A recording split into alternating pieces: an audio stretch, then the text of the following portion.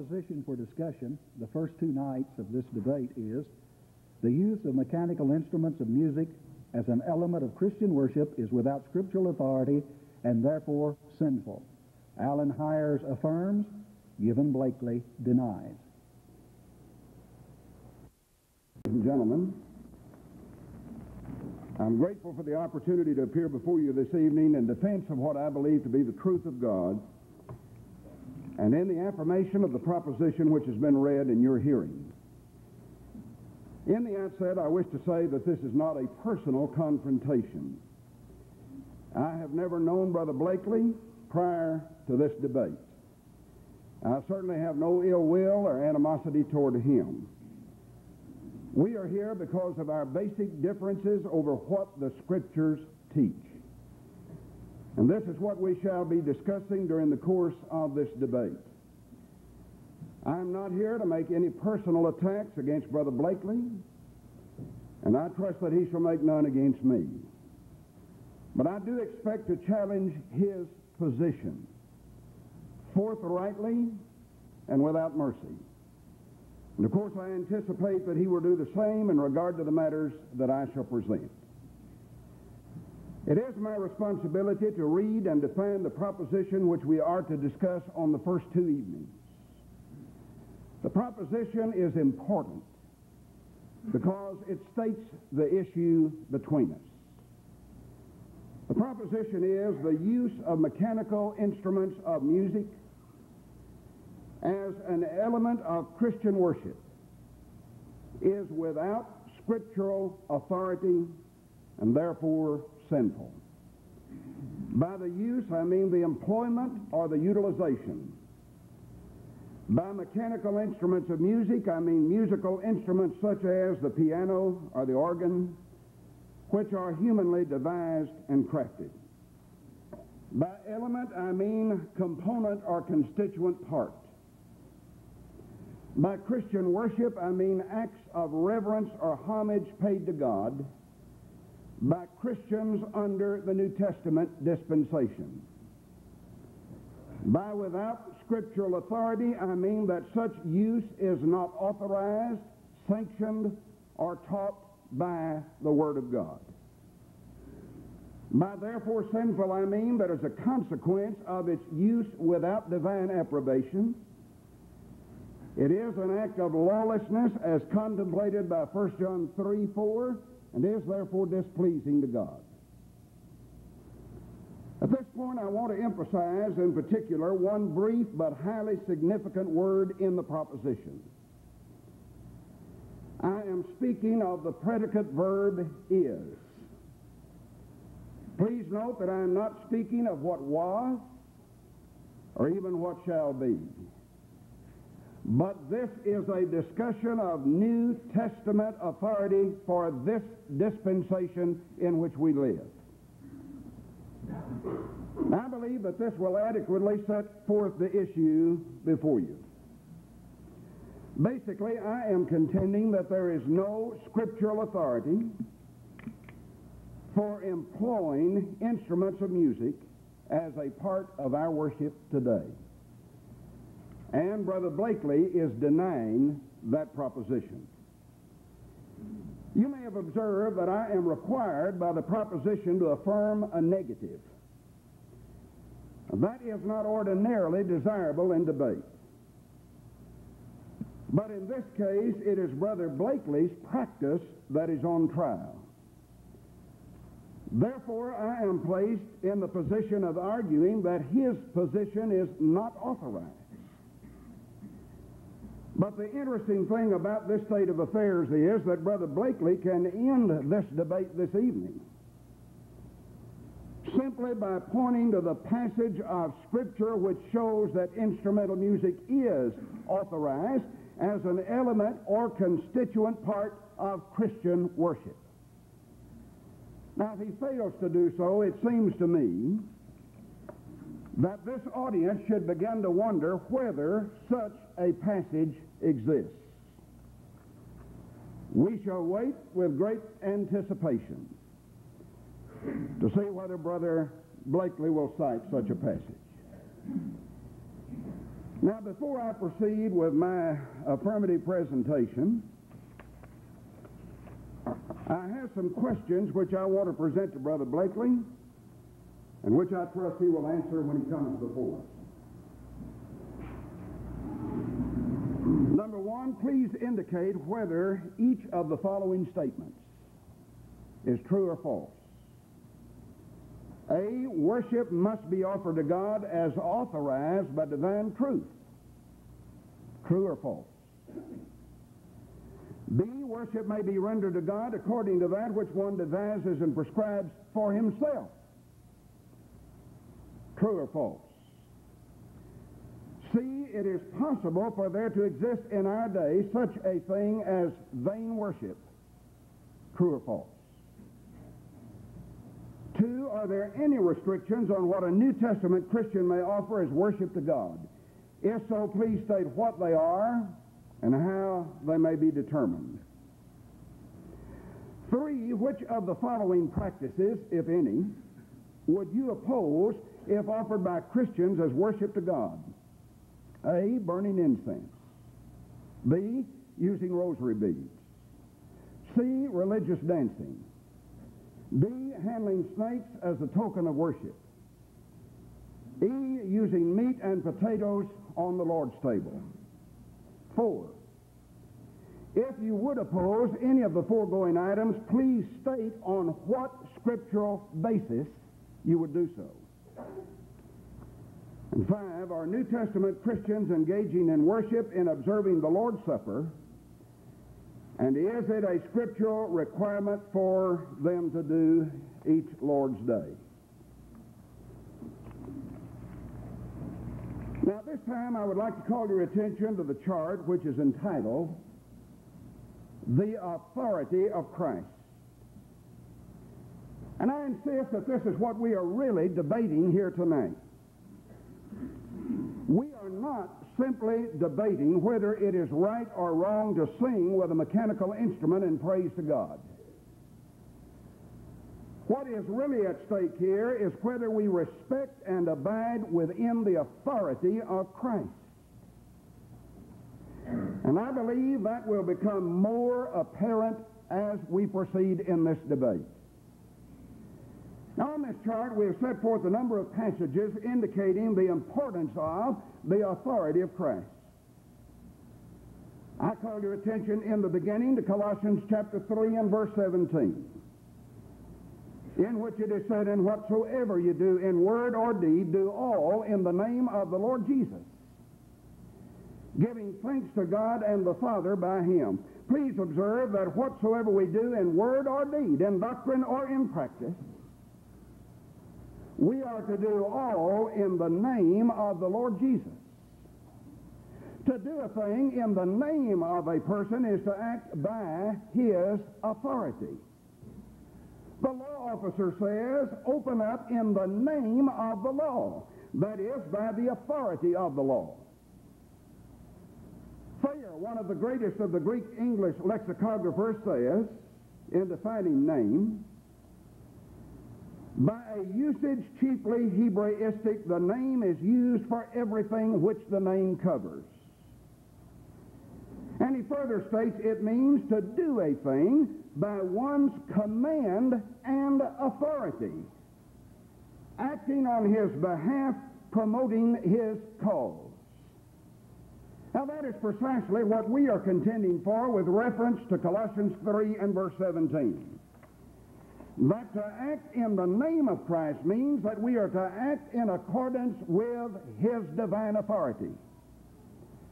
The same idea is found in Acts 4 and verse 7, where Peter and John were asked, by what power or by what name have you done this?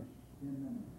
Consequently, when we are admonished to do all in the name of the Lord, this simply establishes that we are to operate within the sphere of divine authority. Then further, in 1 Corinthians chapter 4 and verse 6, Paul admonishes that you might learn in us not to think of men above that which is written. The American Standard Version says that in us you might learn not to go beyond the things which are written. That which is written is phraseology known to all of us to refer to those things which God has revealed in the Scriptures. Matthew 4, verses 4, 7, and 10. The point here is that one may not factionalize the church. For to do such is to go above or beyond the authority of the Scriptures. Now here is a significant question. If one cannot organize a personal sect because there is no scriptural authority for such, how could one conclude that he could introduce elements of worship for which there is no scriptural authority? If one may go beyond the things which are written in the addition of instrumental music to the worship, then what other elements could he add also without scriptural authority? This admonition from the Apostle Paul either means what it says or it means nothing at all. I insist it means what it says. Further, in 2 Corinthians 5 and verse 7, Paul says, "For we walk by faith, not by sight." Further, in Hebrews 11:6, "Without faith it is impossible to please him." Christianity is a system of faith. And our worship to God must be offered in faith in order to please him. Where there is no word, there can be no faith. For faith cometh by hearing, and hearing by the word of God. Romans 10 and verse 17. Watch it now. No word, no faith. No faith, no walking by faith. No walking by faith, no pleasing God. Now that is simple, but it is biblical. And Brother Blakely is going to have to deal with these principles in this discussion. Then in 2 John 9, it is said, "Whosoever transgresseth and abideth not in the doctrine of Christ hath not God." Doctrine is not to be treated frivolously. Paul said to Timothy, "Take heed unto thyself and unto the doctrine. Continue in them. For in doing this thou shalt save both thyself and them that hear thee." 1 Timothy 4 and verse 16. He instructed Titus, "But speak thou the things which become sound doctrine." Titus 2 and verse 1. Now I have this question: does doctrine affect worship? This is an important question, and I hope that Brother Blakely will address himself to it. Jesus dealt with the matter in Matthew 15 and verse 9 when he said, "But in vain do they worship me, teaching for doctrines the commandments of men." Our Lord left no doubt that doctrine does affect worship. We will be anxious to see what Brother Blakely says about it and whether he agrees with what Jesus said. And then as a further indication of the importance of truth as it relates to worship, take note of our Lord's instructions with reference to worship in John 4 and verse 24. "God is a spirit, and they that worship him must worship him in spirit and in truth." Three things are set forth about worship. First, the right object, God. Second, the right manner in spirit. Third, the right standard in truth. For purposes of this discussion, I especially want to emphasize the divine standard imposed for worship, and imposed by none other than Christ himself. It is to be offered in truth. In John 17:17, in his prayer to the Father, Jesus said, "Sanctify them through thy truth. Thy word is truth." Not all worship is acceptable worship. The right act performed in the wrong spirit is wrong. And the wrong act performed in the right spirit is wrong. But Jesus has told us what is right and what is acceptable to him. Worship God in spirit and in truth. And that is precisely what we are contending for in this debate. But now how are these principles to be applied to the question of instrumental music as an element of Christian worship? We pointed out on the chart that instrumental music simply does not correspond to these passages which we have introduced relating to the authority of Christ. Instrumental music, number one, is not commanded. I do not believe that Brother Blakely will dispute that. If he does, I'll be anxious to see what he says. Number two, instrumental music is not by faith. And remember that we have emphasized without faith it is impossible to please God. and that where there is no word, there can be no faith. For faith cometh by hearing, and hearing by the Word of God. If there is no word on instrumental music, there can be no faith. It cannot be done by faith, and without faith it is impossible to please God. Furthermore, we have emphasized from Colossians 3 and verse 17 that all is to be done in the name of Jesus Christ. And we have shown how that signifies the necessity of His divine authority. And yet we further insist that instrumental music is not in the name of Christ because it is not by His authority. Furthermore, it is not in the doctrine of Christ. And whosoever goeth onward and abideth not in the doctrine of Christ hath not God. If it is a part of the doctrine of Christ, then Brother Blakely, of course, is obliged to show us that it is. If he cannot show us that it is a part of the doctrine of Christ, then he's obliged to explain to us how that it is acceptable not being a part of the doctrine of Christ. And then furthermore, it is not in truth. But we are saying that worship is to be in spirit and in truth. And the truth is a reference to God's objective standard. It is a reference to God's Word. Thy Word is truth. And we have asked the question of Brother Blakely whether that worship is affected by doctrine. And we anticipate that he will give us an answer along that line, and that he will deal with Matthew 15, verses 8 and 9. Now then, if it is not in truth, then how can we worship in spirit and in truth? By abandoning the truth, or by forsaking the truth, or by not doing that which is within the truth. And incidentally, along that line, I have an excerpt here from the commentary on John, published by College Press, and written by Brother Paul T. Butler. Now, this is published by those who are on Brother Blakely's side of this particular issue. And yet I notice with a great deal of satisfaction what Brother Butler has to say on this subject in John 4 and verse 24. He says, what does Jesus mean by worshiping in spirit and in truth? He goes on to say, thus to worship in spirit and truth is to make it a matter of the heart, the will, the spirit, and the emotion, and not merely a matter of physical atmosphere, and B, to worship in accordance with the revealed will of God in the New Testament. And I believe that Brother Butler is exactly right. And I'll wait to see what disposition Brother Blakely will make in regard to this same matter. And further in this commentary, he says, any worship which is contrary to what is revealed in the New Testament is divisive and disobedient. That's important. Then furthermore, we have demonstrated that instrumental music is not by hearing. Faith cometh by hearing, and hearing by the Word of God. Now, if it comes by hearing, let us have the book, chapter, and verse from the Word of God. In the next place, we insist that it is not apostolic.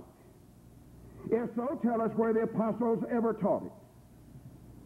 Furthermore, it is not practiced in the New Testament, and there is not one word to suggest that it was.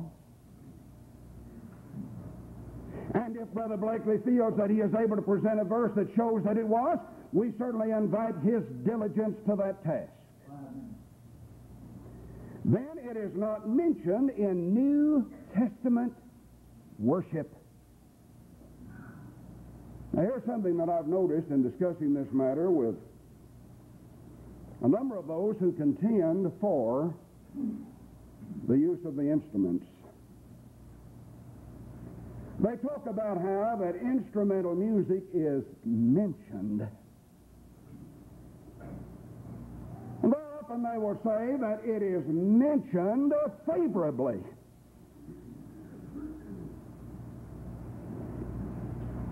But I want to show tonight that it is not merely a matter of whether it is mentioned, nor is it a matter of whether it is mentioned favorably. It is a matter of whether it is mentioned favorably in New Testament worship. And if our brother who is on the other side of this issue is not able to show and to demonstrate that, then I insist in the very first speech of this debate that he will have failed, utterly failed, to carry the issue for which he is contending. And we're anxious to see what he will do along that line. Then finally I have said that it is not authorized. And we begin tonight talking in this chart about the authority of Jesus Christ. And I have said that is the real issue that we shall be debating. Not merely instrumental music, which I believe is symptomatic of the issue, but the issue of the authority of Jesus Christ. And I predict that we are going to hear some rather startling, and I believe some rather far-fetched statements and declarations from Brother Blakely on this matter of the authority of Christ. And I urge you to be alert and to have a keen ear in regard to that, and as he brings those matters forth, we shall deal with them one by one. In light of all of these characteristics, we do not hesitate to say that the use of instrumental music is without scriptural authority, and therefore sinful, and that it constitutes strange worship in the same sense that Nadab and Abihu offered strange fire upon the altar in Leviticus 10, verses 1 and 2. It is strange in that it is unauthorized and unacceptable. The Hebrew writer warned, "Be not carried about with divers and strange doctrines." Hebrews 13 and verse 9. Now I would like to call for chart number 1 on the transparencies, and to give you a brief overview of the matters presented based upon divine authority. Notice that on this chart number 1, the basic argument against instrumental music. Number 1, all acts or activities employed in Christian worship as acts or actions of worship without scriptural authority are acts or actions which are sinful. That is what we've endeavored to show by the passages that we have introduced tonight. Then in the second place, the use of mechanical instruments of music in Christian worship is an act or action without scriptural authority. And thus the conclusion, therefore, the use of mechanical instruments of music in Christian worship is an act or action which is sinful. Now, this argument is valid. And if the premises are true, the conclusion must follow. We have set forth in this first address the proof for both the major and the minor premises.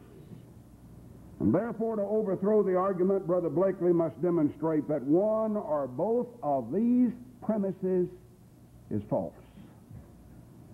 And this we do not believe he shall be able to do,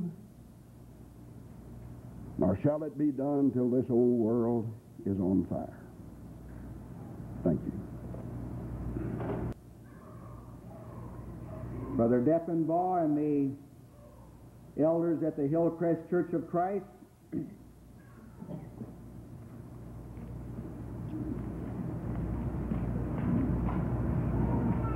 this is an occasion in which we have been summoned into the arena of godly thought. And while I am impressed with the credentials of Brother Hires and commend him for his achievement in the legal profession, they are of no value at all in the kingdom of God. We are here to evaluate God and His people and God's acceptance of His people.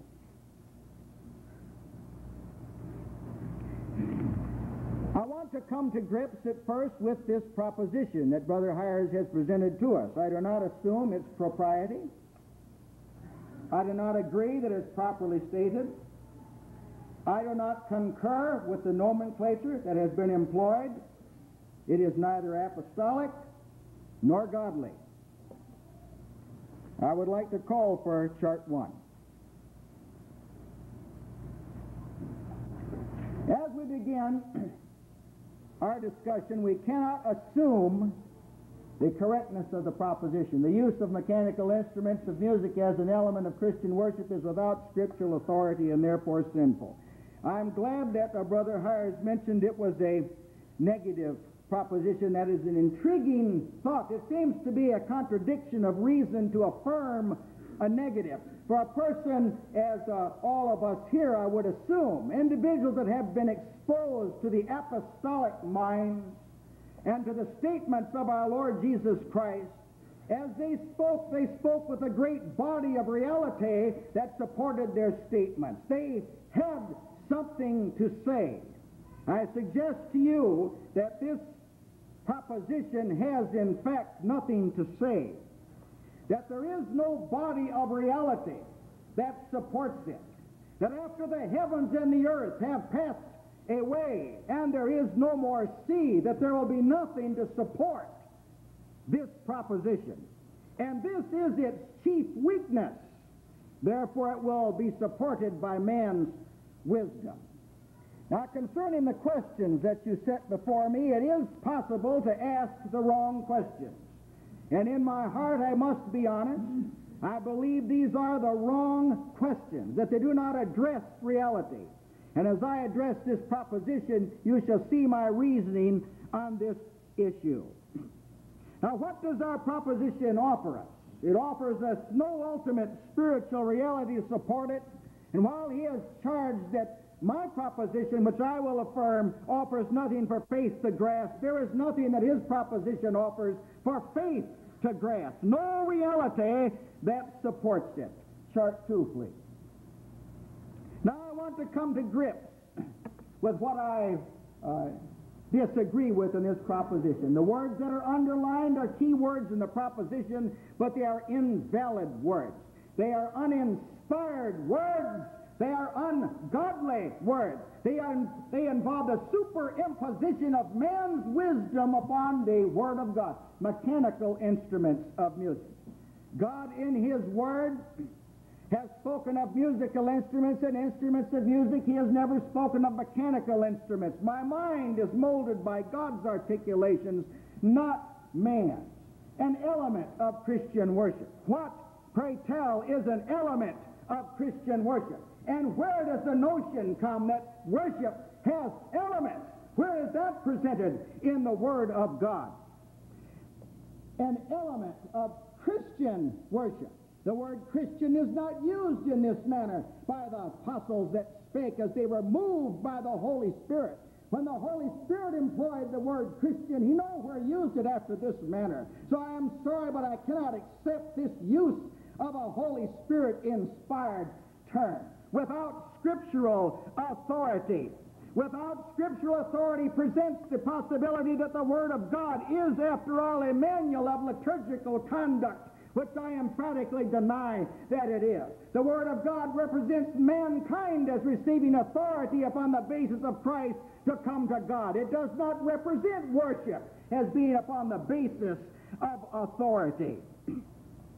An element of Christian worship postulates a network of predetermined acts.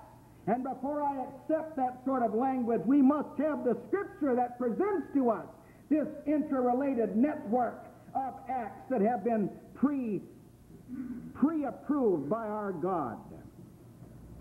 After the apostles gave a number of directives in Scripture, almost all of their directives had to do with moral failure and moral misconduct, and in no case did they give directives for corporate worship.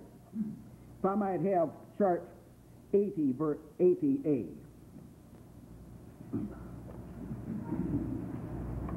If I understand the word mechanical properly,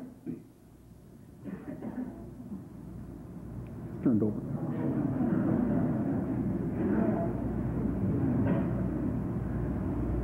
mechanical is something that means seemingly uninfluenced by the mind or emotion.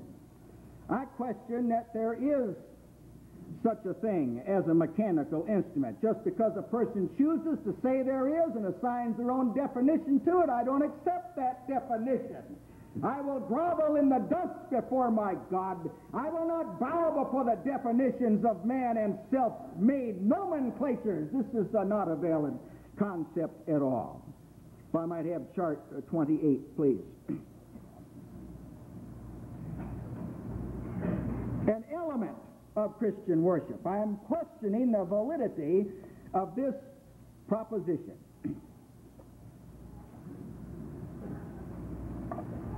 Precisely where has God authorized any element of worship, in any place, or at any time? And a single reference will suffice for that. You see, in the Word of God, no believer was ever arraigned for worshiping wrongly. Chart 21, please. We have good reason to believe, men and brethren, that meticulous requirements are for disobedient and gainsaying people. No believer was ever arraigned by the apostles for worshiping incorrectly. If they were, of course, we need to have a reference on that. Because something is not supposedly authorized by Scripture, foreign language, strange nomenclature, you can't get this out of the Word of God. God doesn't speak this way. Man speaks this way. And while it may appear to the unlearned as though I'm evading the subject, I am not. I'm simply refusing to accept the parameters that he has set forth here tonight. I refuse to accept the validity of this proposition. It is an erroneous one. There are a number of incidents in Scripture where people are said to have worshipped our Lord Jesus Christ, who was the express image of God. The fullness of the Godhead dwelt in Jesus Christ bodily. He was the ambulatory temple of the living God, and his attitude toward worship adequately portrays to us God's attitude toward it.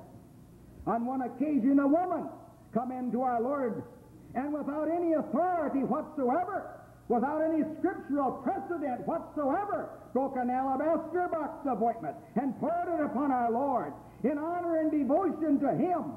And while his disciples raised their ire because of this, he said, "Let her alone. She hath done a good deed. Wherever the gospel is preached, this will be made mention of her."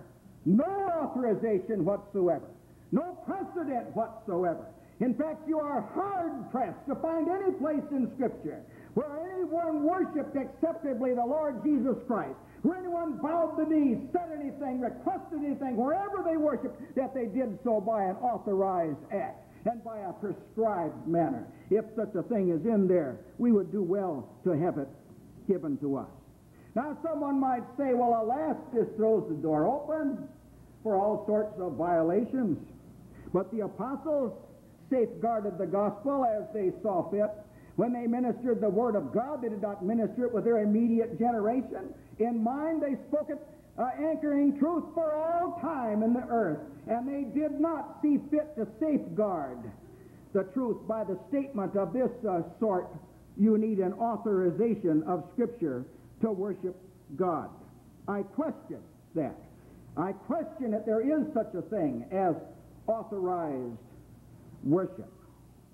Jesus did not permit the Pharisees to define sin by their tradition, and I cannot conceive of him permitting you to do so. This is nothing more than an attempt at creed making. Now, what do we have in this proposition? We have the development of a unique and uninspired vocabulary, a mode of reasoning that is strange to those subjected to the Word of God. and it is wedged into the Word of God, this strange nomenclature. But I profess that it is wood, hay, and stubble, that it cannot stand the fire of divine judgment. There are dramatic differences between us, I suggest to you. I suggest that our concept of the Scriptures is not at all the same. I do not permit you to take the part of the Scripture that you say is the New Testament and to arbitrarily cut it away from all the rest of God's Word and say that this segment and this segment alone is where we obtain our authority.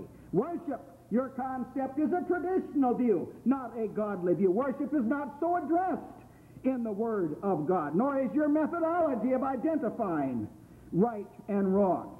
You see, the issue has erupted between us because we have not seen God alike. Now, there are some underlying assumptions that undergird this proposition.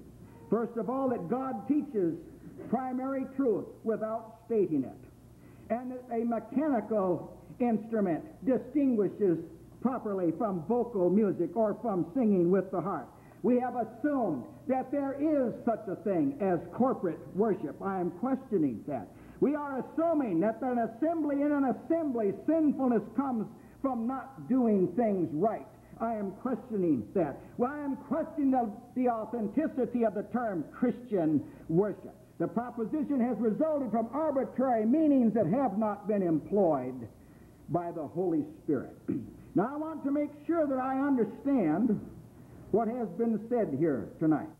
As I understand that Brother Hires is speaking for God Almighty, that he is God's representative in this matter, that God is speaking through him to us and is saying to us that he is not pleased with instrumental music in his service, that he is going to judge men by the word stated in this proposition, that the Spirit of God is upon Brother Hires tonight, and that he is informing us of the rejection of this sort of worship that he has specified, that it's not honored in heaven, that it voids worship upon earth, that it invalidates a sincere heart and negates a person's profession of faith. And if this is not the case, there is, of course, no point to the proposition at all. I suggest that the proposition has been built upon sand. It is possible to have superior arguments to support faulty premises. Our Lord spoke of a house that was built upon a foundation that was not solid. The house, no doubt, was built of good materials, but it was built upon a faulty foundation. And when the winds and the rains came and the floods beat upon the house, it fell, not because it wasn't constructed properly, but because it was on a foundation of sand. I suggest to you that we are going to bring the fires and the winds of God's Word against this syllogistic house that has been stated in this proposition. I intend to prove to you that the proposition itself is faulty, and that if worship is presented as not being regulated, that the proposition falls to the ground completely. The burden of Brother Hires' proof is to substantiate that there is such a thing as regulated worship, that worship can, in fact, be regulated and is so presented in the Word of God. Chart 110, please.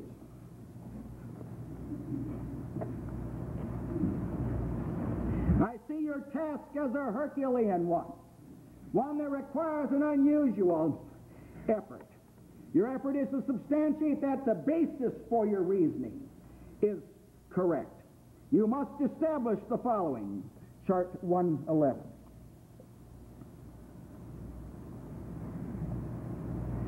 You must establish that there is such a thing as corporate worship. You must substantiate that with the Word of God, that corporate worship is just as possible as corporate salvation or corporate damnation or corporate love.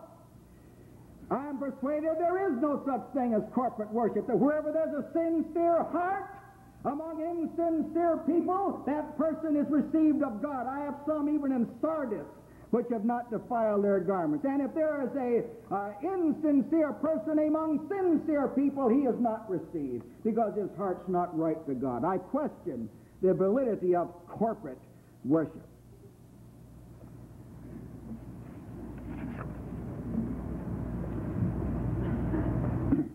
Chart 63, please. There is an underlying concept here that is not valid in Christ Jesus. Precision in details are not consistently provided by the apostle. The "have I done it right" syndrome is out of harmony with the nature of the new covenant. And that is, after all, the whole issue in this proposition is, have we worshiped God right? Have we worshiped God correctly? Have we done the right thing? I am questioning that concept. I am saying that must be undergirded. That must be substantiated. It must be proved that the concept is valid in the first place. The "have I done it right" concept. It's borrowed from the moonlight period of the law and is owing more to law than to grace. I'm saying that this sort of rule contradicts our reconciliation to God. That the very thought that God Almighty could reconcile us to Himself by Christ Jesus and then hold us at arm's length, telling us we worship in certain ways in prescribed manners, is a flagrant contradiction of what Jesus Christ has done when He died to take away the sins of the world and open the door of heaven so we could draw near with a true heart. And in our hearts sprinkled from an evil conscience and our bodies washed with pure water. Those requirements are quite different from a routine. How much time do I have?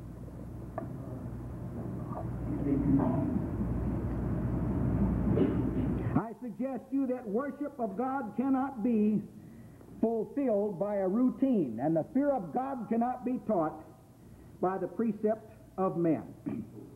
Chart 16, please. Brother Hyers has frequently used this term. I expect him to use it more throughout our discussion. New Testament worship. It's a strange word.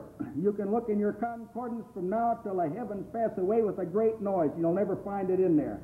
It's not a Holy Spirit word. It's man's word. It's an attempt to codify something God has not codified. Worship is not divine. If worship is not divinely regulated, your entire proposition falls to the ground. And I suggest to you that you must go to work and prove that worship, divine worship, is regulated by God.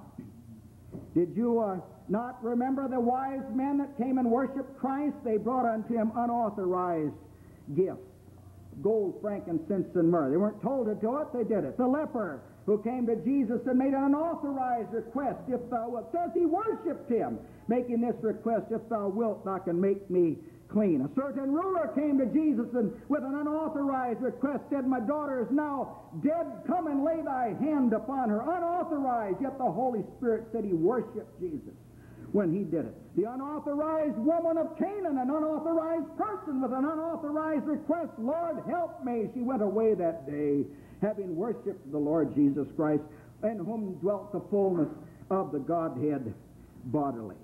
Chart 17. Before we can adequately deal with this issue, we must know the answer to this question. Precisely, what is worship? How are you using the term? Is it a network of acts that God has described and stamped as valid before Him? Is this what worship is? Is this what the Holy Spirit describes? Or has the Holy Spirit defined it at all? Or is it spelled out at all? We read about elements of faith. We read about what faith is. We read about what hope is. We read about what love is. Where do we read what worship is? Chart 18, please.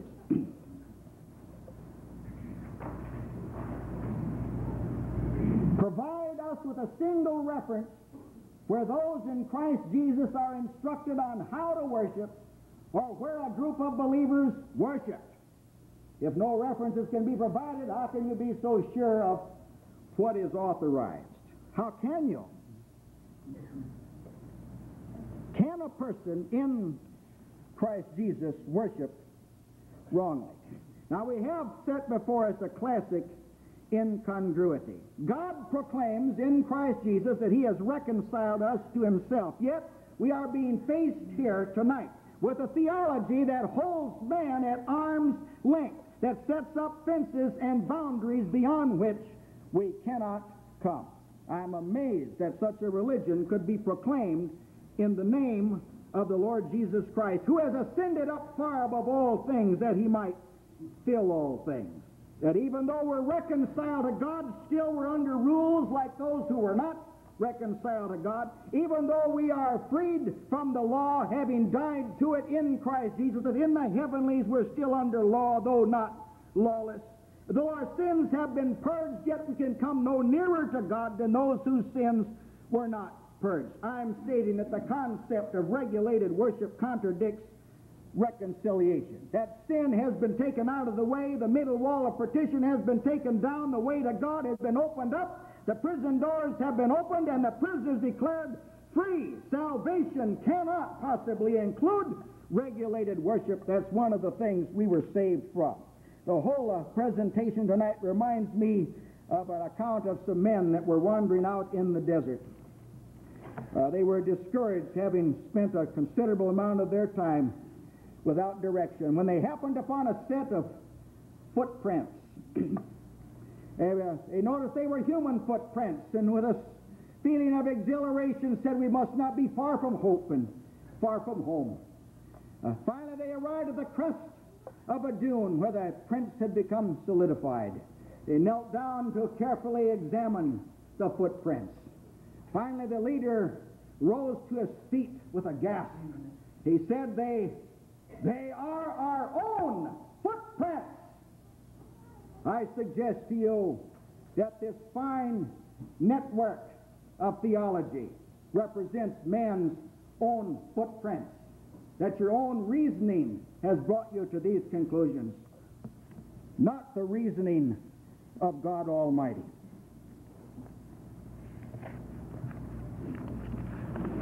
Thank you.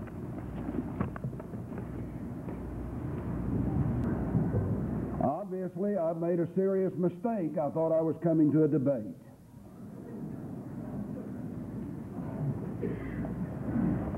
Brother Blakely has not said one word about one argument that I presented. He has not dealt with one passage of Scripture that I have introduced.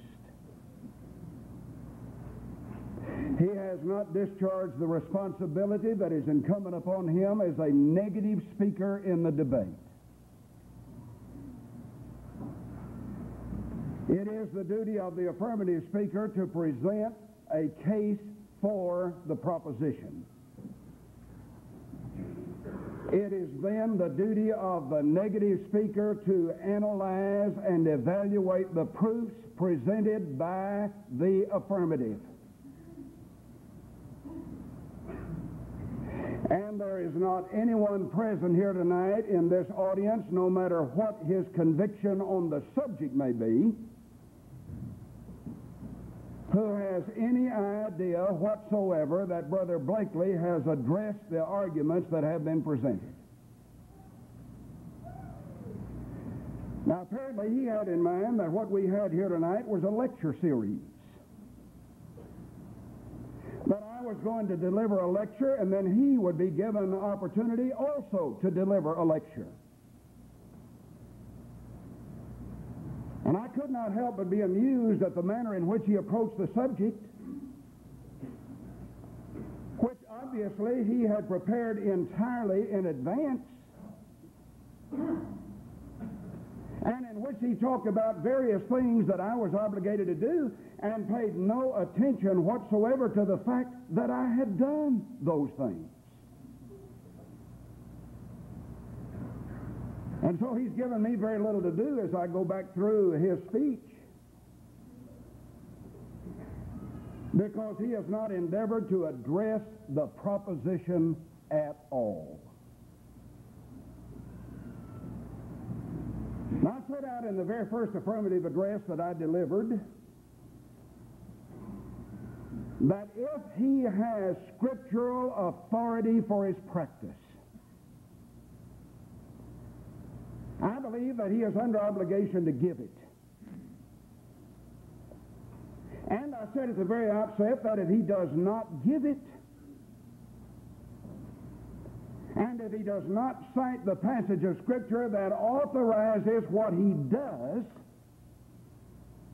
I believe this audience is going to begin to take notice. We certainly may say that for the time being, he simply has not done it. Now, he began tonight by saying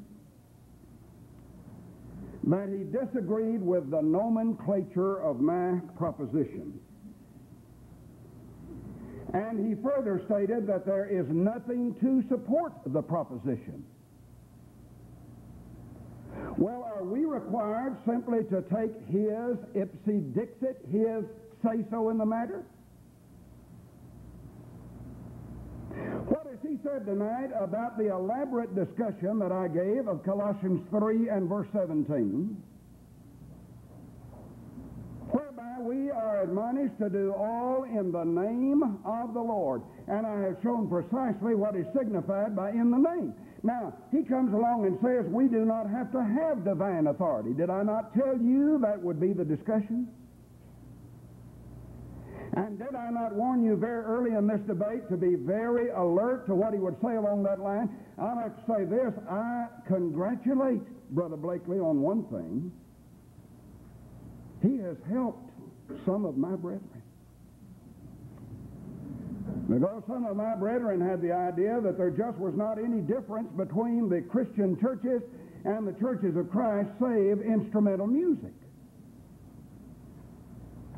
And they had been led to believe that was the case, and that if we could just satisfy the difficulty in regard to instrumental music, then there might be some hope of some unity. But Brother Blakely has certainly jerked the rug out from under that contention tonight, because he not only has not established instrumental music, but he has told us irrefutably, irrefragably, from his point of view, no authority is even needed. Now, he has done us a favor in setting out that they have an anti-authority stance regarding worship and toward the Word of God. And then you remember that I presented to him 5 questions.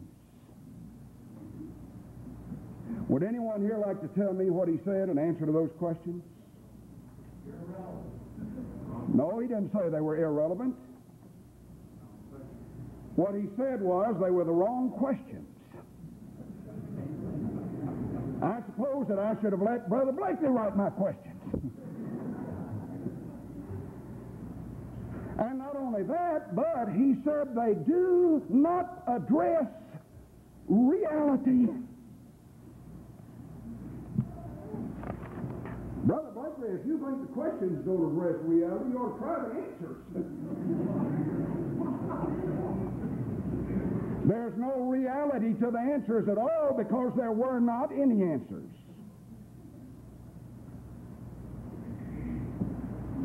Here's a man who is in the negative, signed his name to a proposition, supposedly agreed that he would negate what was affirmed,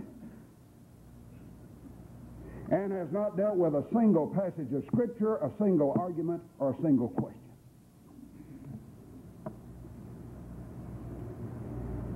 And then he said the words of the proposition were unscriptural and ungodly.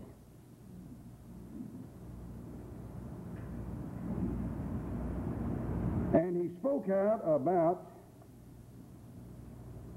a number of the expressions that are found in the proposition.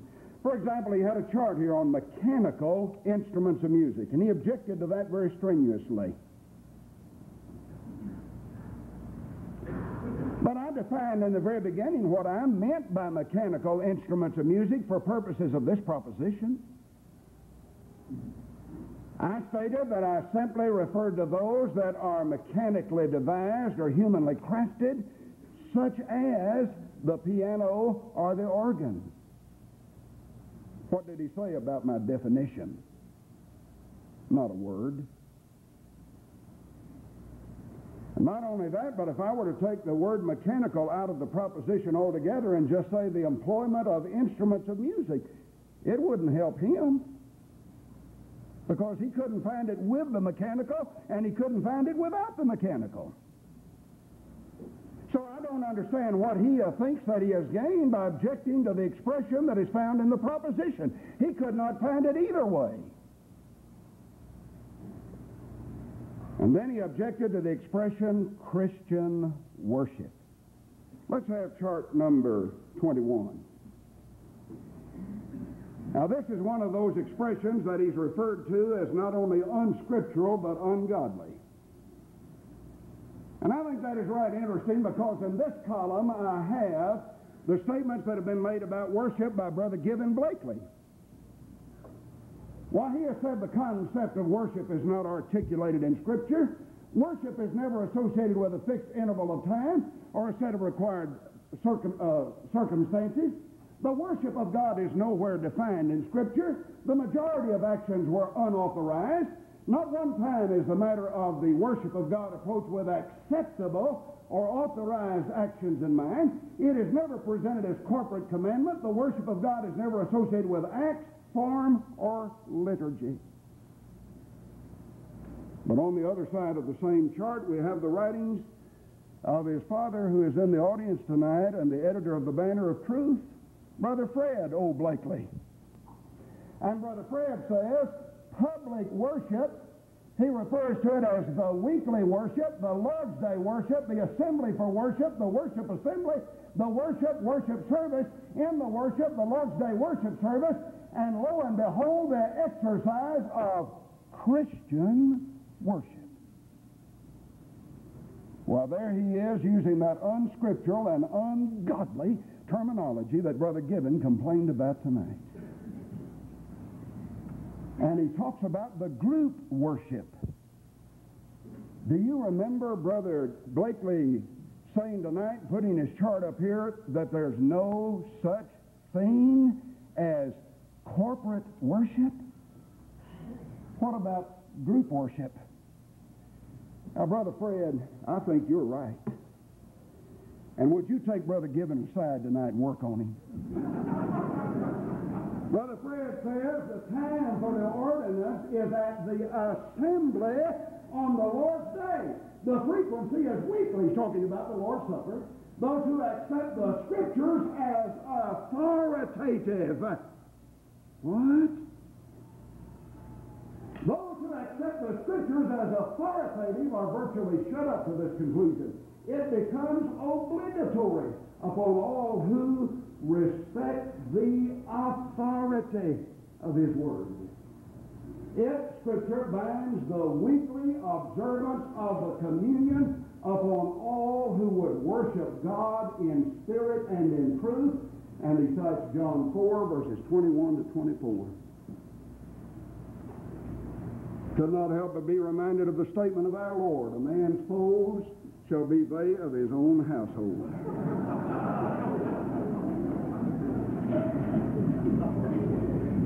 Now I have also a chart over here called Worship Defined. Brother Blakely has said that worship is never defined. And not only that, but he has challenged us tonight to show the meaning of the word worship. Very well. In the footnote in the American Standard Version on Matthew 2 and verse 2, with reference to the Greek word that is used in the original text, it is said, an act of reverence. Precisely the manner in which I defined it in my first affirmative speech, about which he said not one single solitary word. Furthermore, given O.Blakely says, worship can also be used of individual acts. Acts, mind you, of homage. He told us a little while ago that it was not only unscriptural but ungodly to talk about acts of worship.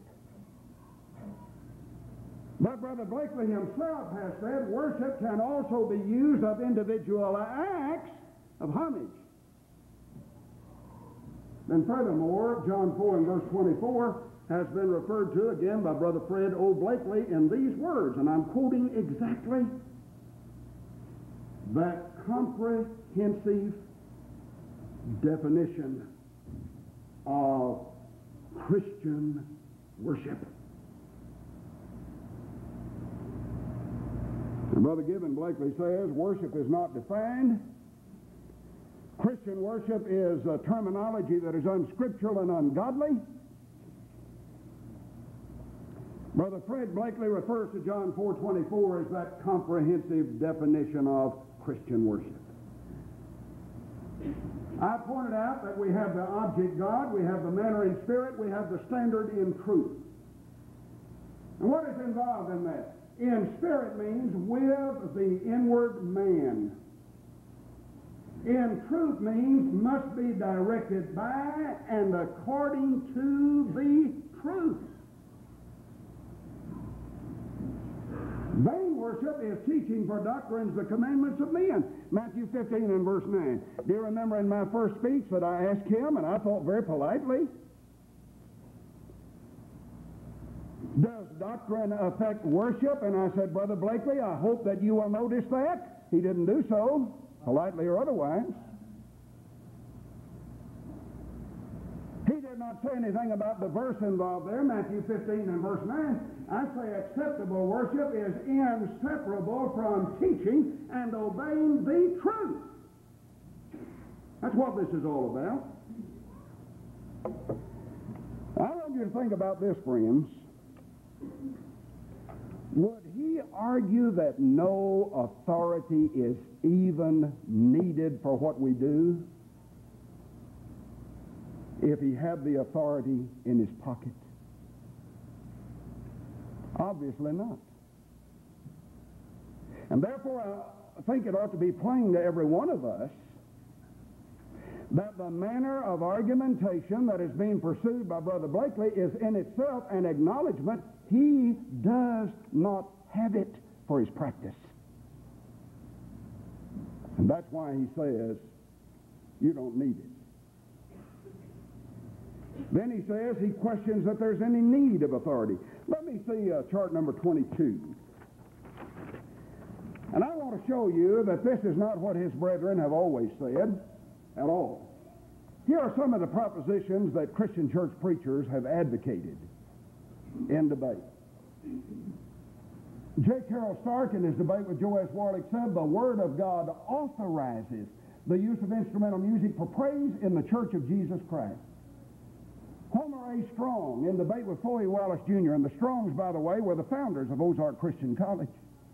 Instrumental music in worship is from God, and the Bible furnishes proof for its use in the New Testament church. M.D. Clubb, in his debate with H. Leo Bold, said instrumental music in Christian worship is scriptural. Ira M. Boswell, in debate with N.B. Hardeman, said instrumental music in church worship is scriptural.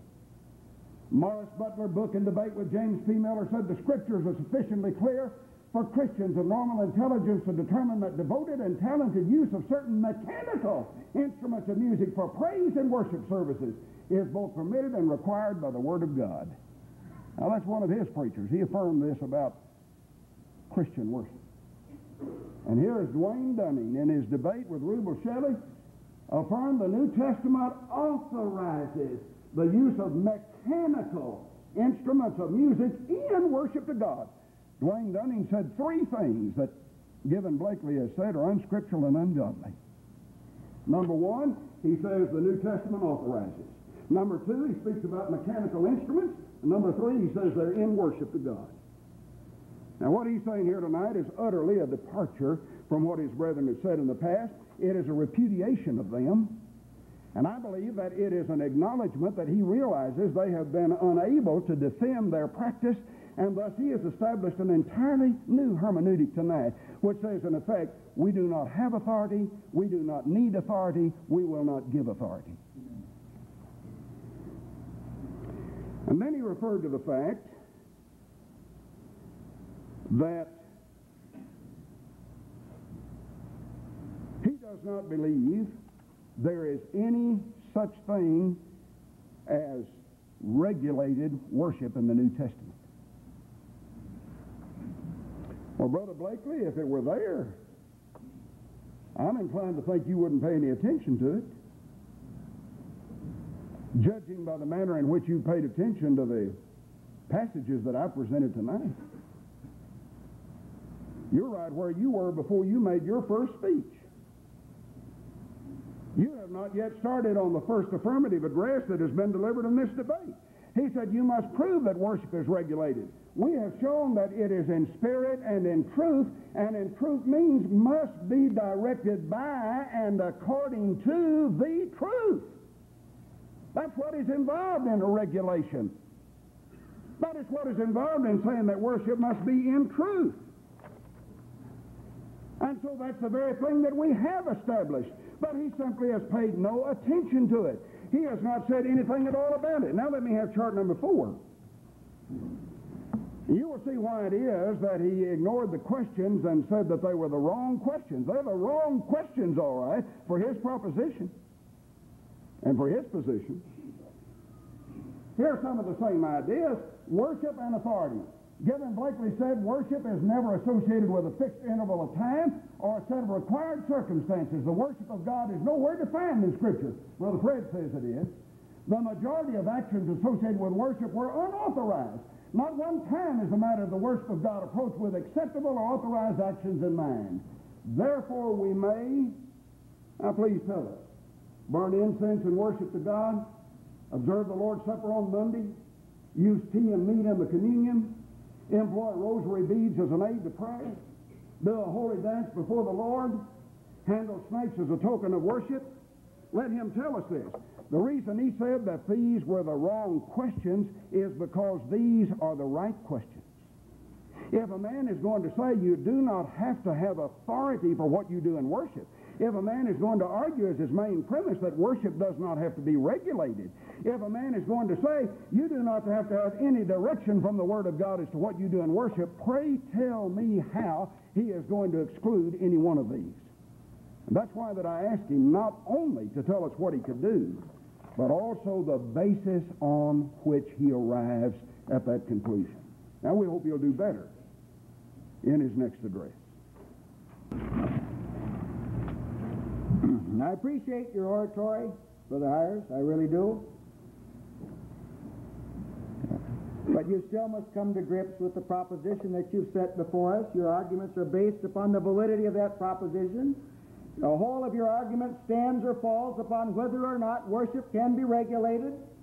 You have not given to us any word from God that teaches that it can be regulated. You have stated to us, Colossians, the 3rd chapter, in verse 17, whatsoever ye do in word or deed, do all in the name of the Lord Jesus Christ, giving thanks to God and the Father by him. You have provided for us the comment of Brother Thayer to interpret what it means to do all in the name of the Lord Jesus Christ. I'd like to expound that verse, what it actually does mean. We have been baptized into Christ, into the name of Christ. The name of Christ stands for his person, for his character. When the Heavenly Father proclaimed his name to Moses in the Holy Mount, he unveiled his character. The name of Christ, the name of God, is their person and their character, into which we have been baptized by the grace of God. Everything that we do in the name of the Lord Jesus Christ is to be done out of that spiritual relationship and union with Christ.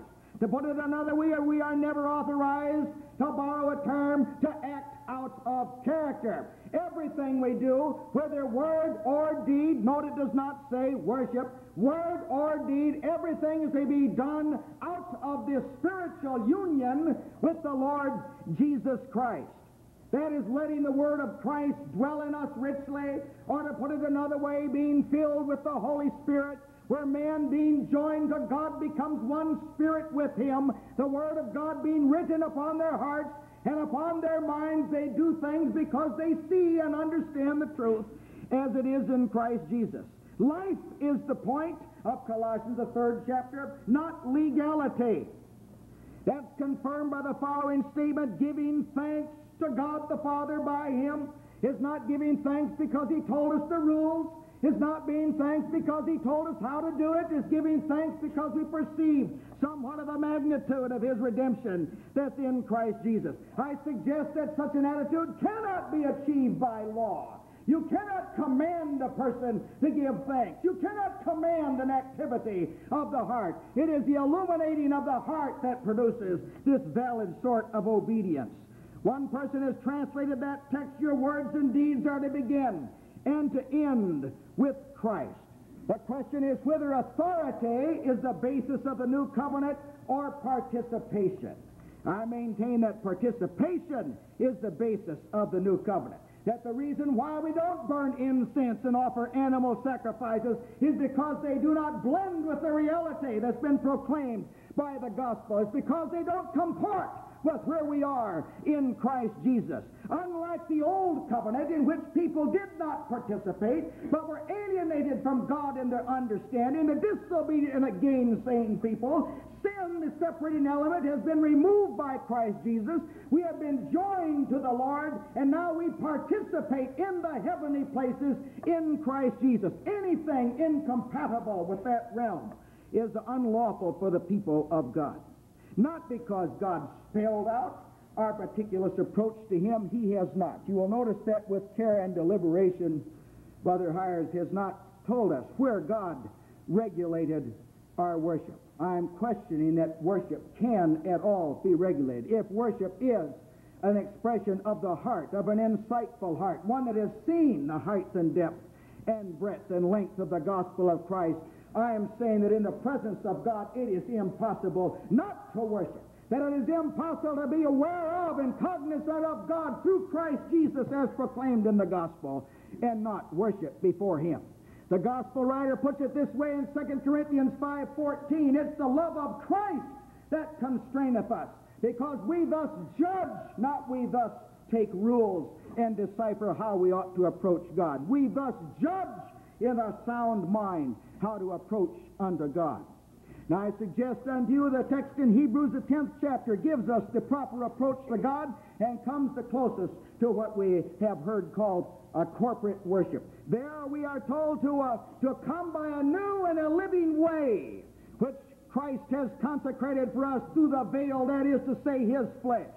That having a high priest over the house of God, let us draw near with a true heart and full assurance of faith, having our hearts sprinkled of an evil conscience and our bodies washed with pure water. Let us hold fast the profession of our faith without wavering, for He is faithful that promise. And let us consider one another to provoke unto love and to good works, not forsaking the assembling of ourselves together as the manner of some is, but exhorting one another, and so much the more as ye see the day approaching. All of these approaches that he mentions in the assembly, none of them are routines or liturgies. They are a cognizance of a high priest over the house of God. They are a full assurance of faith in the heart. They are having the heart sprinkled of an evil conscience before God and having our bodies washed with the pure baptismal waters. Now I suggest to you, is that inadequate as we come before God? Can you improve on that? Can a person come before God with these qualities and be turned away? Or is there some unknown liturgy that takes the precedence over this approach to the living God? Jesus Christ said to His disciples, and well it ought to be expounded to us all, He said, after you have done all that you've been commanded, you say, we are unprofitable servants, we have done only that which it was our duty to do. And yet Brother Hires has presented to us a theology, an approach to God, if you please, that limits us to doing what we've been commanded to do. And the word of the King says that after we have done all that we have been commanded to do, we must say we are unprofitable servants. We have done only that which it was our duty to do. It seems to me that in the new covenant we have been elevated above mere duty. We have been made laborers together with God. We have been made partakers of Jesus Christ, partakers of the divine nature, and have been given all things that pertain to life and to godliness. They are adequate without a liturgy. Or is there a liturgy being expounded here as preeminent over this spiritual relationship with God? Can a person walk by faith before God and not worship? Or can he worship incorrectly? As to the text, Matthew, the 15th chapter and verse 9, yes, there are doctrines do have an effect upon worship. And I do want to draw to your attention that it is your doctrine that is on trial here tonight and my practice. And there's a dramatic difference between the two. Jesus did not say, in vain do you worship me, practicing what is unauthorized. He said, in vain do you worship me, teaching for doctrines the commandments of men. This by no means justifies being disobedient. The emphasis is on profitability in the kingdom of God. Nowhere is a meticulous view of worship presented in Scripture. If it is, we need to have it. The entire proposition, the whole presentation of Brother Hires, presumes that there is a liturgical approach to God, that God has spelled out precisely how we should come. We are calling upon Him to justify that position, not because we're trying to divert the attention, but because if worship cannot be substantiated to be regulated by the Word of God, the proposition, if I recall it correctly, says that the use of mechanical instruments of music as an element of Christian worship is unauthorized by Scripture, so we, of course, do not even accept the testimony of other men, no matter who it is. We do not accept that. The Scriptures must tell us that there is a liturgy laid out for mankind. The New Covenant emphasizes the objectives of God, not the obligations of men. The reason for that is quite simple, that in Christ Jesus, the eyes of our understanding are opened, we are freed from our sin, and we serve Him acceptably in reverence, not in routine, and in godly fear, not in routine or liturgy.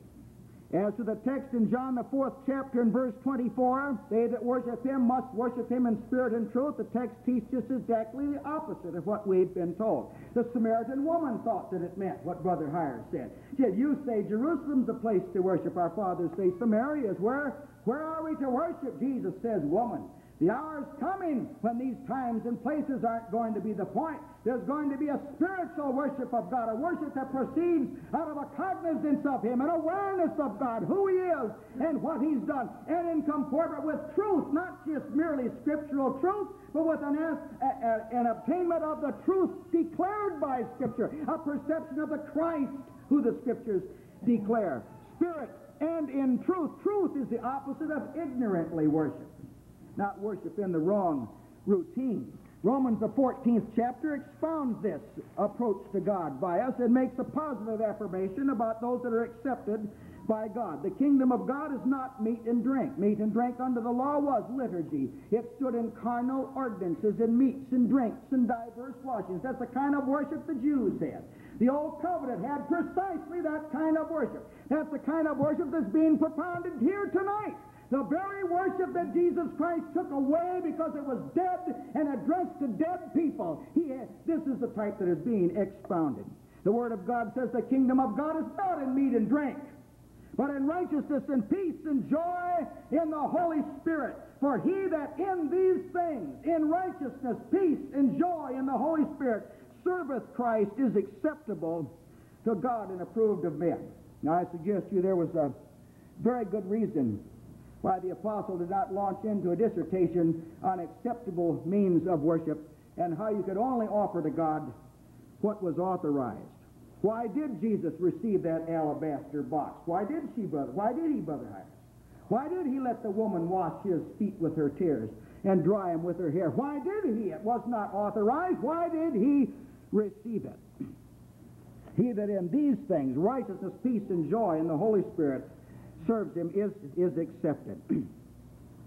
I'd like to have chart 26, please. The unauthorized concept, or the regulative principle, or whatever term you wish to use, which states that only what is commanded or authorized by God is acceptable in worship. If ever there was a time when there should have been numerous violations of that rule, it should have been in the early church.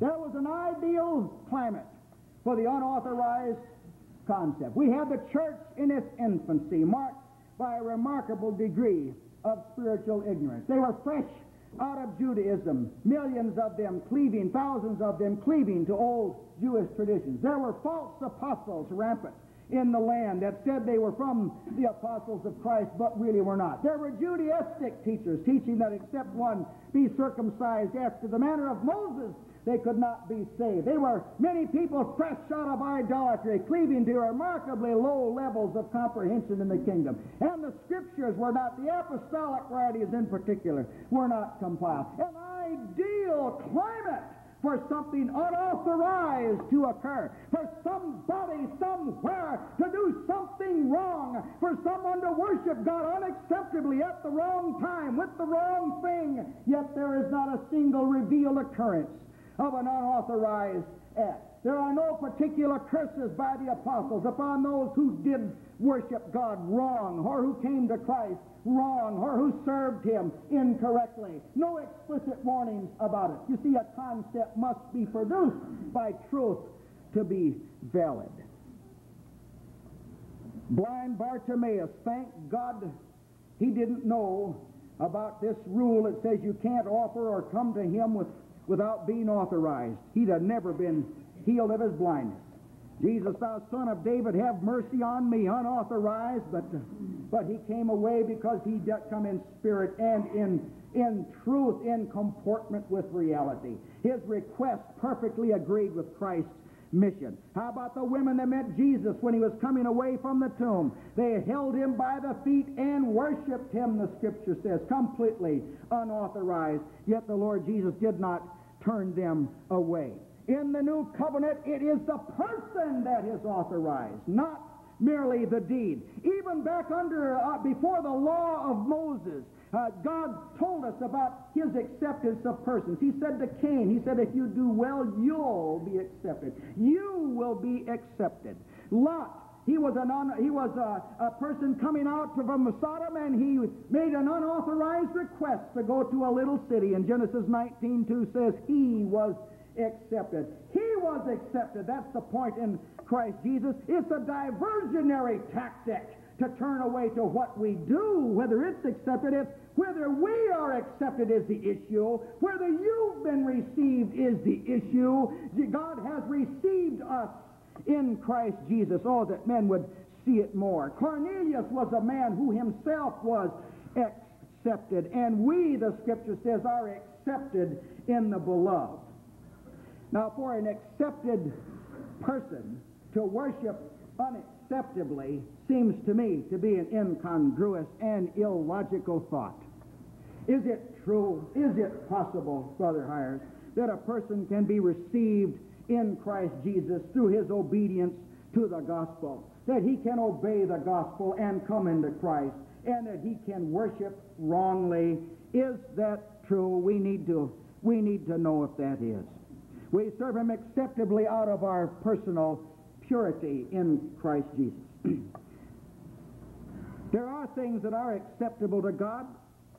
We serve Him acceptably with reverence and with godly fear, an awareness that has been produced by the gospel of Christ, not by rules and regulations. That God would leave something essential to His acceptance to be determined by implication is unthinkable. And you have set before us a rule tonight that must be determined by implication. It is an attempt to restructure the old covenant. You must remember that where real jeopardy exists, God consistently gives us warning. God consistently warns if there's danger. Back under the law, when people were approached to the Mount of Sinai, God said, tell the people not to come near. Someone will break through and be slain. Fence it off. Keep them away. Every place consistently through history where there was jeopardy, God warned. He was not ambiguous about it. The salvation of men is at stake. Jesus Christ came to save the world, and He did not leave traps and snares that enabled a person to worship incorrectly and improperly. This is an attempt to mingle drawing nigh with restriction, and those are incongruous things. You cannot draw near to God and be restricted at the same time. I think perhaps some of the difficulty has been produced by a lack of awareness of what has been accomplished in Christ Jesus. There are things that have been authorized by the new covenant. They are not routines. God has been authorized, if you please, to save to the uttermost them that come to God by Him. Believers have been authorized to make their request known to God. Now, someone may say, well, but this is not germane to the subject. Oh, but it is germane to the subject. It is indeed. We're talking about things that are acceptable to God. And God speaks about acceptance and approval and reception of men quite differently than we have heard tonight. We are authorized to enter boldly into the presence of God, and no accompanying routine is specified. Actions are prohibited when they violate the reality that's in Christ Jesus. We would not think of offering a sacrifice to God because the Lamb of God has been revealed. We would not think of offering incense because a sweet-smelling savor has been offered to God that is superior. We do not refrain from it because God didn't tell us to do it. We refrain from it because we have received some better thing. As you may know, the churches of Christ and Christian churches once were one. At that point, none of us used the instrument of music. It was later introduced. It caused division, and there has been division throughout all the years since that time. We stand upon the original ground. We still do not use the instrument of music, and we believe for the same valid principles that the pioneers of the Restoration movement rejected it when they said, let us speak where the Bible speaks and be silent where the Bible is silent. And I think it is obvious as we've come tonight that Brother Blakely has no real presentation for his point of view. He has refused to deal with most of what I've said, even though I'm in the affirmative. I want to assure you that on the third night of this debate, when he changes to the affirmative, I shall not follow the course that he's followed tonight. Whatever he presents, I hope that I'll be able to come back to the stand and follow it step by step and item by item, and deal with the various matters that he's presented. But he's not elected to do that tonight. He has largely read, it appears, from prepared manuscripts made months or weeks prior to this debate. He obviously came with no anticipation whatever of dealing with the matters that I present. He has allowed my first affirmative speech to go unanswered, and even though I endeavored to chastise him in a very kind way in my second address, in order to get him to deal with these matters, he has failed to do so.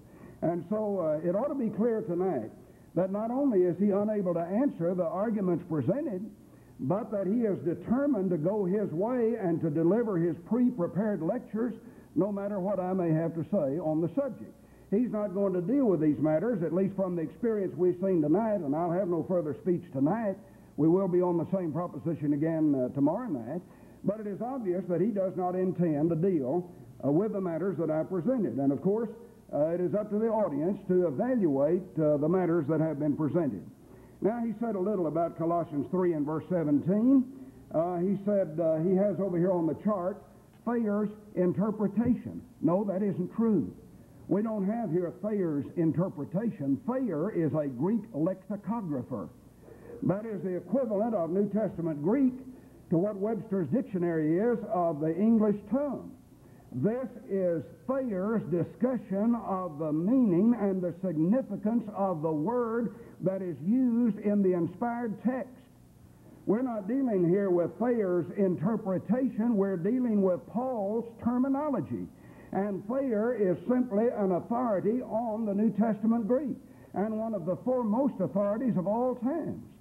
And he has just passed that up with a wave of the hand and said that he would give you his interpretation, that the name signifies the character of God. He has not said a word about the passage that I gave in Acts 4 and verse 7, in which it was asked, by what power or in what name do you do these things? Showing that that is the signification of the phraseology. Further in Acts 2:38, it is said, repent and be baptized, every one of you, in the name of Jesus Christ. If that does not signify that it is done by the authority of Christ, then let Brother Blakely tell us what is involved, not only there, but in numerous other passages in the New Testament. And then he says there's no such thing as corporate worship. He said he does not show us what is required in the assembly. Well, bear in mind, I'm not required to do that by my proposition. He thinks that I am. And I believe that I am amply able to do it. And we'll have further discussion on that. But we are simply contending that as an element of Christian worship, mechanical instruments of music are without divine authority. It doesn't make any difference whether it's in the assembly or not. Why, he is not helped in any particular at all by all of this smoke screen that he casts up here about corporate worship and the assembly. Let him show where that instrumental music was used in Christian worship outside of the assembly.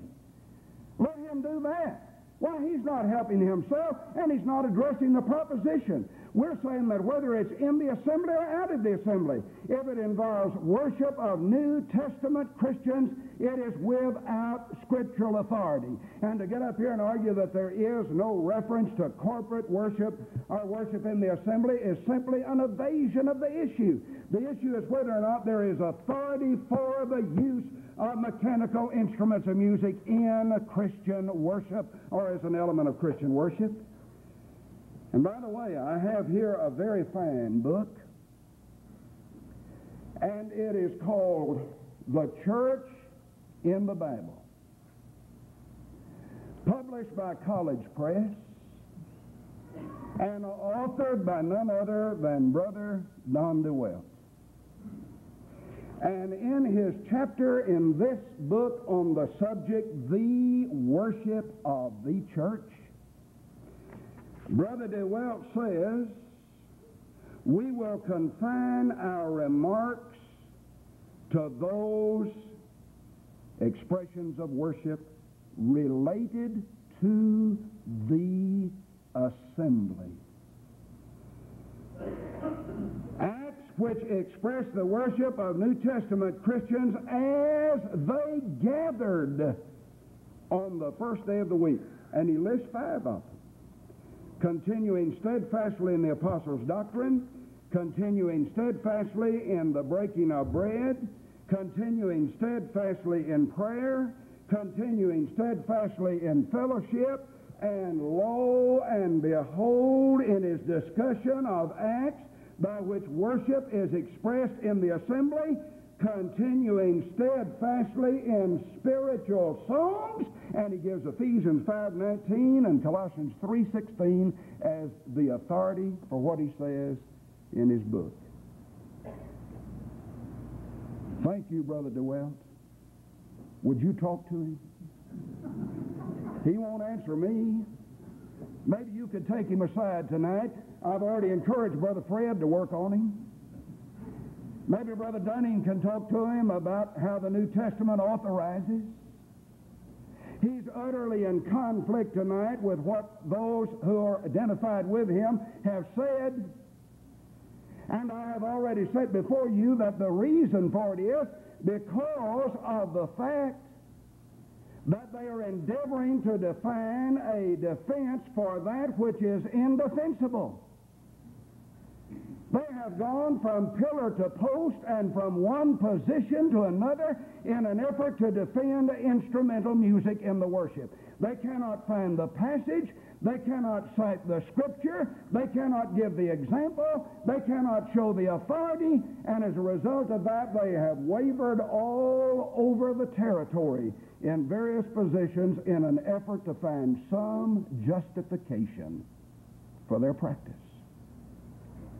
And they finally have come to the anti-authority, anti-nomian, anti-law, anti-gospel position that says no authority is necessary. And then he referred to Matthew 15 and verse 9. And he says, that does not say, in vain do they worship me, practicing the commandments of men. He says, that says, in vain do they worship me, teaching for doctrines the commandments of men. Well, Brother Blakely, suppose that you practice what you teach. What happens then? If a man teaches for doctrines the commandments of men and then practices it, would you tell us what occurs in that situation? And then he referred to John 4 and verse 24, and you notice he never did turn around and look at this chart. He referred to the verse, but he never did really make an effort to deal with the matters that I had presented here. And I showed that even Brother Blakely himself, he didn't even deal with his own statements. In his own definition of worship, he has referred to it as individual acts of homage. You know, there's that language that in his first speech he talked about being unscriptural and ungodly. And when I came back and showed him how his dear father, Brother Fred O.Blakely, used every one of those unscriptural, ungodly phrases, he never said another word about it. And then I go over here and I show where that he himself talked about that. He didn't say any more about that either. He referred to that in my proposition, but when I referred to it, he did largely what he has done in all other instances. He just observed the Passover. He passed right over it. And then I had up here that we're to worship in spirit with the inward man, and in truth that it must be directed by and according to the truth. And I love what he said there. He said, well, that's the very opposite of what that means. You notice that I have that over there in quotation marks with the inward man, and must be directed by and according to the truth. I just didn't put up there on the chart where I got it. But it's right out of the same book from which I read a few minutes ago, where the brother DeWelt has told us in clear and unmistakable terms, he must worship in spirit, that is, with the inward man. His soul or inward man must be a participator in this matter. He must worship in truth, that is, the outward expression of worship must be directed by and according to the truth. And so that's the very opposite, you see, of what John 4:24 really says. And Brother Hires didn't know that, and Brother DeWell didn't know that either. All this time we thought it meant that a person had to do according to what God teaches in His Word. Until Brother Blakely came along and assured us that was not the case. Get me chart number 29. Then he said here too, there is no condemnation of an unauthorized act in the New Testament. Well, I want to insist again that even if that were true, it would not help him. Because if I have these many verses that I presented tonight, where that we're commanded and admonished to do that which is authorized, to act in the name of Christ, to walk by faith. Without faith it is impossible to please Him. And I said out very emphatically in my first speech that faith cometh by hearing, and hearing by the Word of God. That there is no Word, there can be no faith. If there is no faith, there can be no walking by faith. If there is no walking by faith, there can be no pleasing God. He has yet to utter one syllable about that. I presented all of this up here in order to show that we must obey and we must do that which is authorized. And so even if there were no example of condemnation, even if what he says were true, it would not help his cause. He hasn't dealt with the positive principles that are involved in this discussion. He didn't deal with 2 John 9. Whosoever goeth onward and abideth not in the doctrine of Christ hath not God. Now then, he referred to the woman in John 12 that anointed the feet of Jesus. He said that was an unauthorized act. Thus one may offer unauthorized acts of worship today. And so by implication, the argument concedes that the use of instrumental music is unauthorized, and thus it surrenders all of the arguments that all of his brethren have made down through all of the ages past. They're gone. Goodbye, Brother Dunning. Goodbye, Brother Boswell. Goodbye, Brother O.E. Payne. Goodbye, Brother DeWell. All of those arguments are gone. Brother Blakely's conceded those for you. Goodbye, Brother Julian Hunt, who's in the audience tonight. All of these who defended it as scriptural are gone, gone, gone, because he says that isn't the case. And by the way, why cite authority from the Scriptures for the proposition that no scriptural authority is necessary? Isn't that a bit contradictory? Now, the real issue is this. Does Mary's act of devotion imply that she could have observed the Sabbath on Monday, or perhaps only monthly? That she could have served as a priest, or that she could have had a pig offered as a sacrifice? There's the real issue. Does the fact that she was able to offer a spontaneous act of devotion unto the Lord, for whom there was a command to love with all of our heart, soul, and mind, mean that she could have positively violated the express instructions of the Word of God with reference to her worship? Let Brother Blakely deal with the real issues in this case. And men and brethren,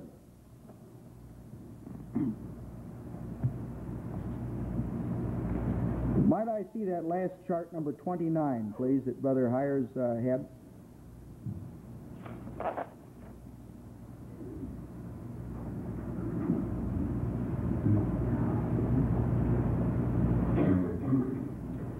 turning your attention to point B, why cite authority from the Scriptures for the proposition? We're not citing authority from the Scriptures. We simply showed that Jesus did not respect the principle of authorization. Jesus did not respect the very principle you're preaching tonight. He let a woman anoint him without authority. As to whether that will lead people to unauthorized acts, that's something with which you must wrestle. The apostles did not see necessity to wrestle with that situation. Thank you. The real issue in that example is not whether, if she observed Sabbath on Monday, whether that would be accepted. The point was that she did something that was unauthorized and it was not commanded, and Jesus received it. It's hard to deal with that, I know. As to these texts that repeatedly our brother has referred to, are you saying that 1 Corinthians, the 4th chapter and verse 6, that we are not to think of men above that which is written? Surely you are not saying that this supports, that that's the point that the apostle was making. He was speaking about giving inordinate attention to men, which in your repeated reference to authority seems to be what you're doing. Again, we walk by faith and not by sight. Faith does come by hearing, but what type of hearing is given? Consistently, faith is connected with the proclamation of the gospel of our Lord Jesus Christ, not of a liturgy or a routine. Faith cannot be promoted by teaching commandments. That this is true is found in the law of Moses, the most precise set of commandments the world has ever seen, and yet it was not of faith. It did not promote faith. In fact, it was contrary to faith, shutting men up to it. Faith comes by hearing the gospel of our Lord Jesus Christ. It's him of whom they hear that promotes faith, not a system of liturgy or routine. As we approach unto our living God, we approach through Christ Jesus, not through routine.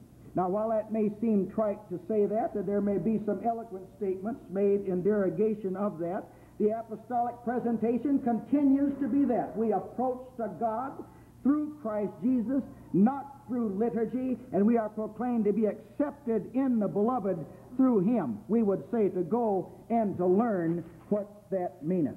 This great corporate approach, and I borrow that term, found in Hebrews, the 10th chapter. I want to go back to that because it is a hallmark text of approach unto God and acceptance before God, and it's contrasted with liturgy. Having therefore, brethren, boldness, not temerity. Having boldness, not a list of routines. Having boldness, not merely authorization, to enter into the holiest by the blood of Jesus, not by a liturgy. By the blood of Jesus, not by a commandment. By a blood of Jesus, not by a routine. By a new and a living way. I suggest to you that a regulated worship cannot be a living way. That is a dead way. That's been my repeated point all through these beginning sessions, is that the postulate that has been presented to us tonight is that the living way, the New Testament way, New Testament worship is accomplished through a routine or a liturgy or offering to God only what has been authorized, which presumes alienation, not reconciliation. It's only an alien that would tend to stray, not those that have been reconciled to the living God. Jesus Christ has consecrated this veil not through a list of commandments, but through his veil, that is to say, his flesh.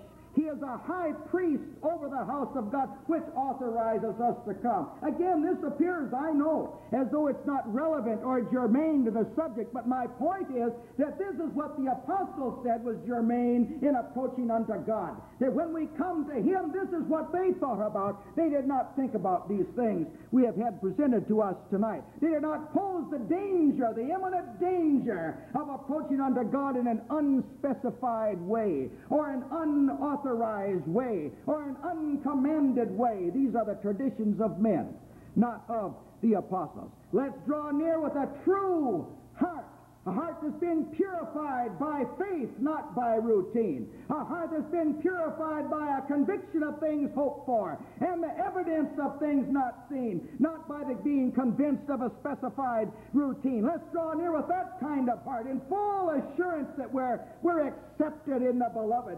Our hearts have been sprinkled from an evil conscience, and our bodies have been washed with pure water. Can't you see the contrast, people, between that and a liturgy, between that and a routine, between that and only offering what's been specified to God? God has brought us up into the heavenly places, and here in the heavenly places we are accepted in the Beloved. Quite a dramatic difference from hunting for the right routine and right liturgy. Now let's hold fast the profession of our faith, not the routine. Let's hold fast the profession, the confession, if you please, of our faith, not hold fast the liturgy and specifics. Let's not just make sure we do all the right things at the right time. Let's make sure that we hold fast our profession of faith, the foundation of which is that Jesus Christ is the Son of the living God, not that the routine has been specified unto us. Let's provoke one another to love and to good works, not by itemizing the routine, not by being a safeguard,